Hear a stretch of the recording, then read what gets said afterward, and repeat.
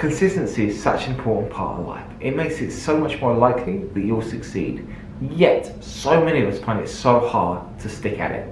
So in this video, what I want to do is share with you my top 5 reasons why you find it so hard to stay consistent. Let's do this. And the first reason why you find it so hard to be consistent is because it's hard work. When you start anything, it's always going to be really tough because you don't know exactly what you're doing, you're not practiced, you just feel disempowered and not in the right mindset to go out and do it. Yet, the more you stick at it, the easier it will get, because the first time you do anything is always really tough. And in fact, the first time you try anything, your brain doesn't know the right way to do it. The more you do it, the more the brain actually creates pathways in order to make it easier for you to do it next time. All it's trying to get you to do is to figure out the right way to do it. And the more you do it, the easier it gets. And the second reason is because you'd rather be doing anything else except that important task. As I've just discussed, you want the easiest life possible. And your brain gets used to that.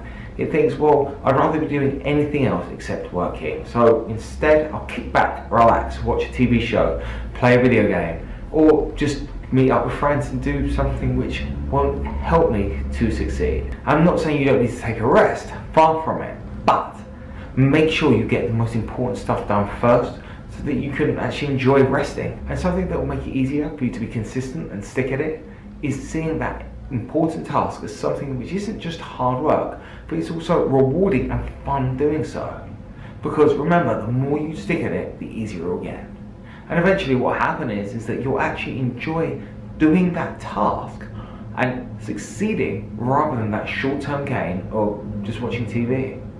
It's all about changing your perception of hard work as something which is rewarding rather than something to run away from. And reason 3 is because you feel you don't have the time. And I say feel on purpose because really, if something is that important, you'll find the time.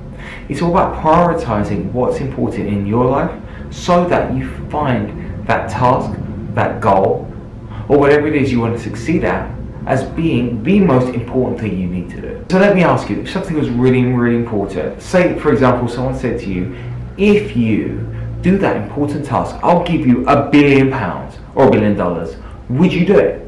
Well, the chances are of course you would, because you think to yourself, well, I'll do that thing and prioritize everything else over it so I get that monetary reward. So you need to start prioritizing the things you know you should do in order to grow and develop and succeed over those things which might give you short-term gain but don't actually give you the long-term reward that you're looking for. And reason 4 is that you need to start prioritizing those important tasks.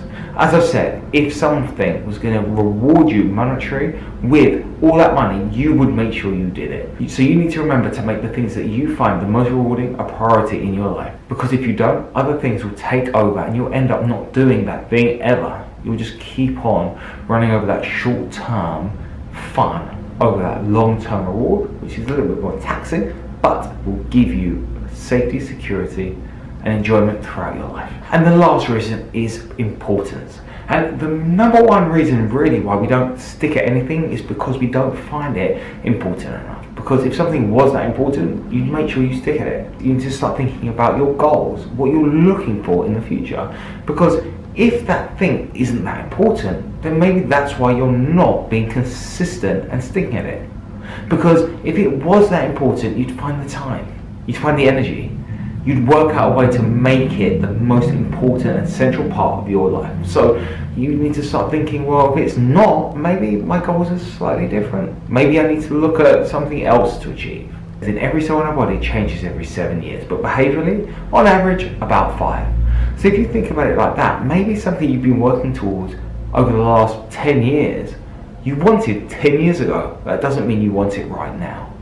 Start thinking about what's important to you now and change your priorities as a result. It doesn't mean that all that hard work you put in goes to waste. It's just put you on the right path to succeed at what you want. Okay, so to summarize this video, what I want to show you is that consistency is something that's really hard, but something that is manageable and something which you can grow and develop and lean into. You can start using consistency as something that's a great tool in your life. But in order to make sure that you stay consistent, you need to work out your motives behind not being consistent. So remember to look at those 5 reasons that I gave you above and work out which ones do you connect to. Maybe leave me a comment, share with me what you're finding hard, and I can make a future video answering a question. Also, remember to like this video and subscribe to see plenty more videos to come. I hope you've enjoyed it, and I look forward to seeing you next time. Take care. Bye bye.